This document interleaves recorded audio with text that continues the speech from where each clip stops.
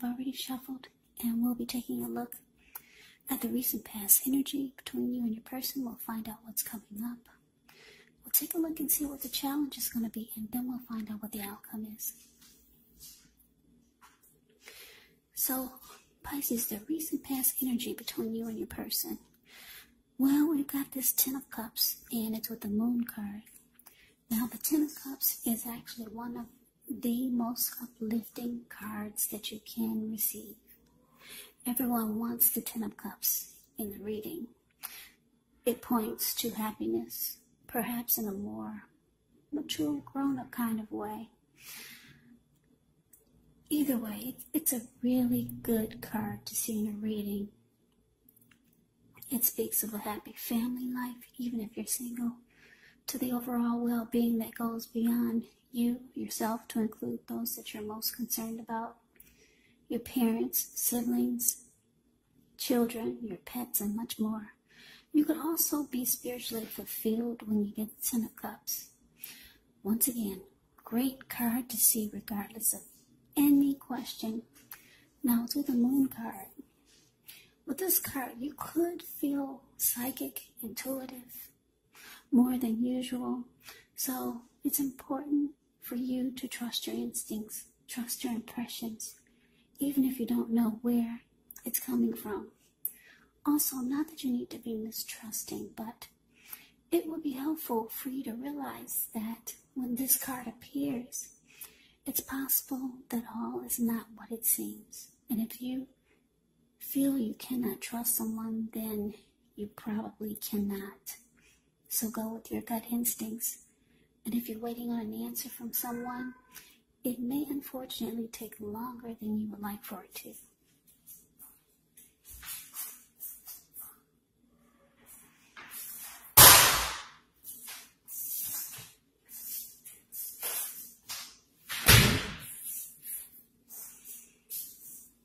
Yeah, sorry about that.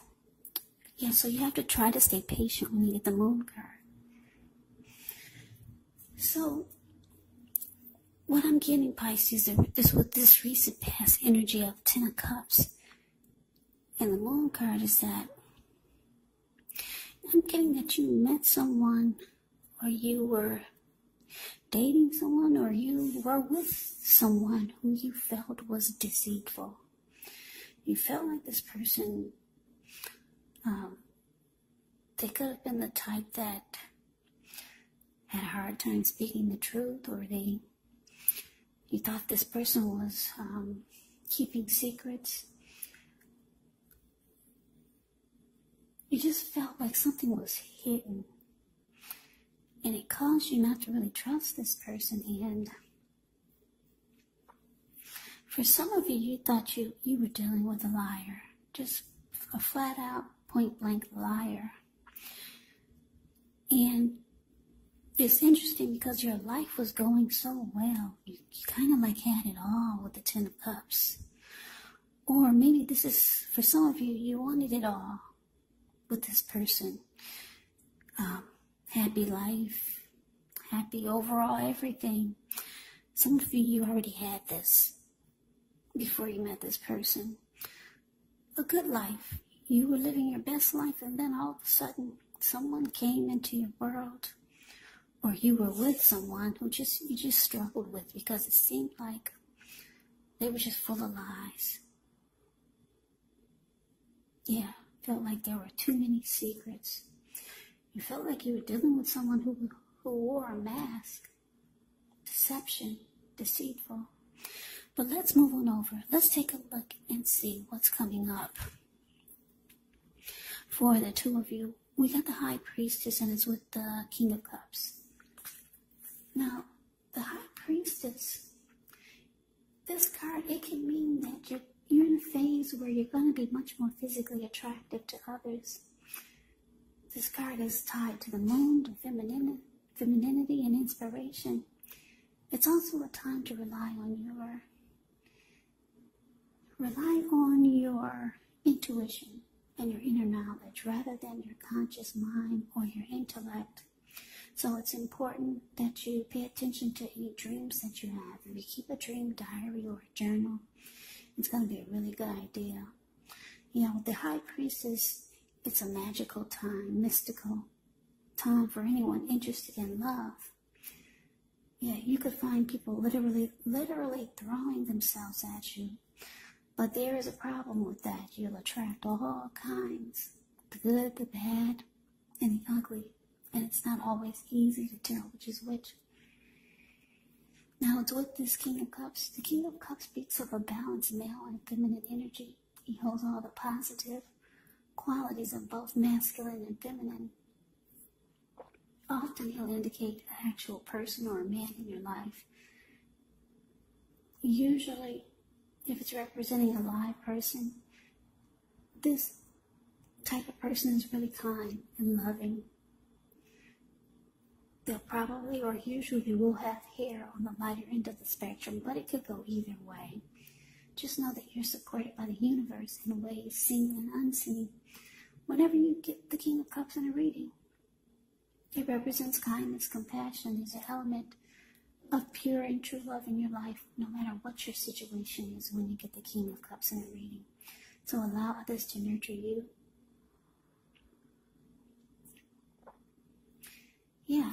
Allow your person, allow others to nurture you when you get the King of Cups in a reading. Whenever you see the King of Cups or the Queen of Cups in a reading, just know that those are two of the most loving energies in the deck. What's in the cup? Love. So, coming up, Pisces, High Priestess, clarified by this King of Cups. So like I said, you were with someone who you just didn't trust. Maybe just too many lies, or just too many secrets. And it looks like things were going good for you anyway, and they probably still are with this Ten of Cups that we just talked about. But this person, they have shown that they could be reaching out to you. Being kind, wanting to maybe offer love. Maybe this person does have emotions for you, but they got a bad habit of not being honest. With the High Priestess here, I'm getting a couple of storylines here.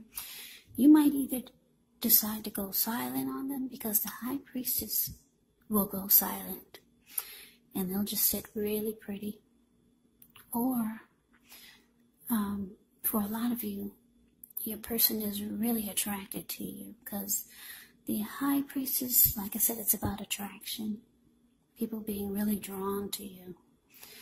So if it's not a physical attraction, they're attracted to they could be attracted to your inner beauty, your soul, your spirit.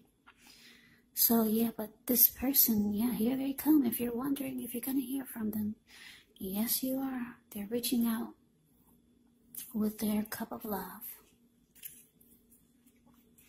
So let's move on over. Let's take a look. Let's see what the challenge is. We got the Seven of Swords, and it's with the Death card.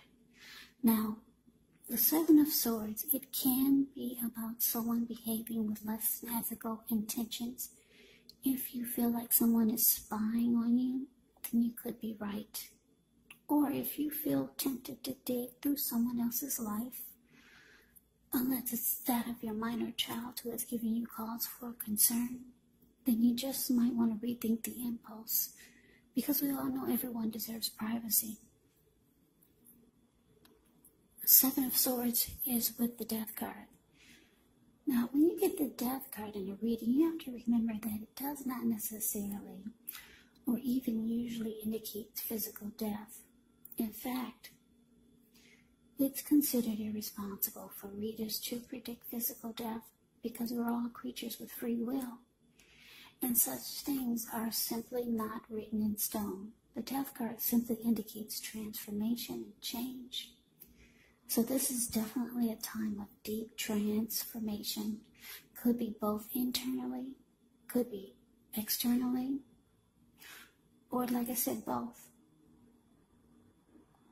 Changes in your life, maybe some situations, things and people that you've counted on or have gotten used to may no longer be available to you in quite the same way as they once were.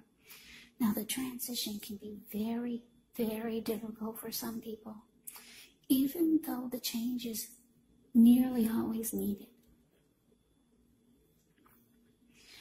So, your challenge, Seven of Swords, clarified by the Death card.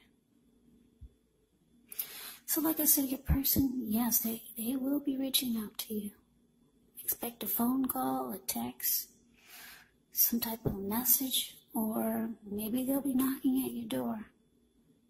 This person has emotions for you, and you probably didn't know it. The emotions, they were probably hiding behind all the lies. So, coming up though,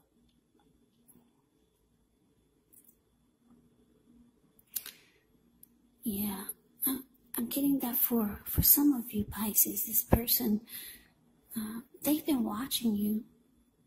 Yeah, trying to figure out what is Pisces doing. What is she up to? Because the Seven of Swords can be about, like I said, it can be about stalking. Yeah, but you think this person is maybe too manipulative. With the Seven of Swords showing up here. Maybe they played a lot of games with you also. Being strategy, manipulative. Maybe you felt, for some of you felt like this person used a lot of tactics when the two of you were together.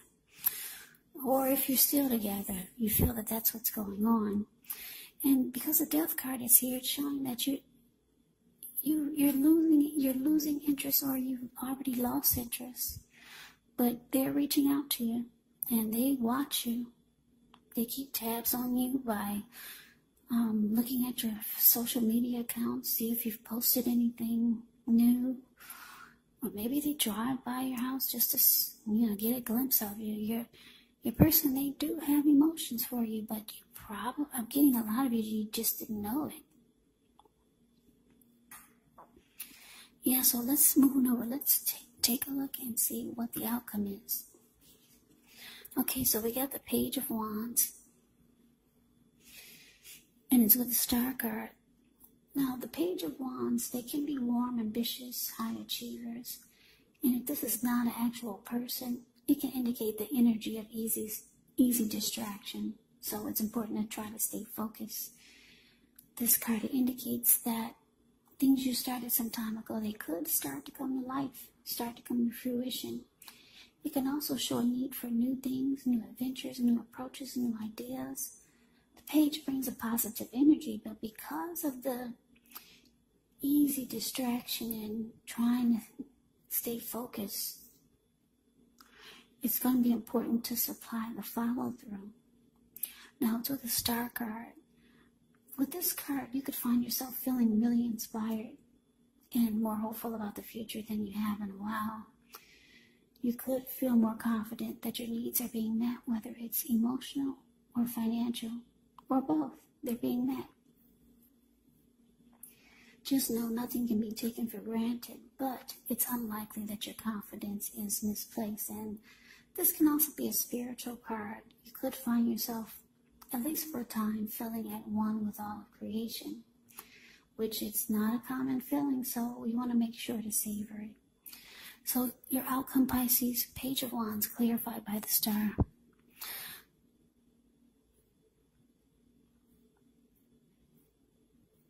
Yeah, so what I'm getting is that for a lot of you, you've moved on, or you want to move on. With the Page of Wands showing up here, and I'm looking at the High Priestess, you've got other people interested in you. Yeah, because the Page of Wands is also be about messages coming in. So you've got other people that are trying to be with you. The High Priestess is saying that you've got other people attracted to you. Other people are interested in you. They find you beautiful inside and outside, or inside or outside. Either way, you've got people knocking at your door other than this person. So, yeah, So, like I said, this person, they want to come back. The person who you felt was deceptive. Like I said, they keep tabs on you. You've lost interest with the Death card here, showing up. You're probably different. You're probably changing. You're probably not the same person that you once were when the two of you first met. So you've gone through some type of change. And I don't think that a lot of you really want to go back to the secrets, lies, games, manipulation, and tactics that this person used. Yeah. So you're kind of like, I'm looking at the star card. I'm looking at the face of the person that's on the star card. It looks like he's kind of got his nose turned up. I'm getting, for a lot of you, you're planning to be more selective about who you let come into your world, because this face of the star, if you put your screen on full, you can see he's kind of like got his nose turned up. Yeah. So you're not interested. You're being selective. You have a lot of people fighting for your attention. A lot of other people that want to be with you. If you don't feel that way now, it could be coming up. So, yeah, the star card can be about feeling fabulous, rejuvenated, hopeful about the future. Yeah, I'm getting for a lot of you, you've already let this person go. Because with the star card here, any grief of the past is released. Yeah, you've already released that energy. But here they come. Yep, they're coming back. But you have options. Yeah, and you're on to like better things with the star card showing up here. Yeah. You're into feeling fabulous, and if someone cannot meet you halfway or meet you there onto your superstar journey, then I'm getting, for a lot of you, you're not interested, you're not having it. So Pisces, that is the reading that I have for you. I hope you enjoyed the reading. I hope it resonated. As you know, general readings, they do not always resonate with everyone. Then again, if you like the reading, please comment, subscribe, hit the notification bell.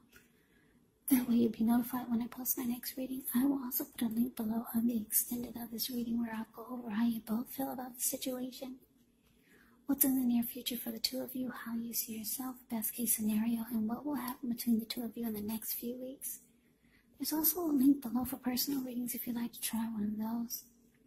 So Pisces, I thank you so very much for watching. I hope all of you are doing well and staying safe during this crazy virus season. Hang in there. It's going to pass. We'll all get through this. So stay strong and take good care. Come back and join me for the next Pisces reading. Just in case this did not resonate, maybe the next reading will. Also keep in mind, when you get the readings, the roles, they can be switched. Yes, they can be reversed. You could be them or they could be you.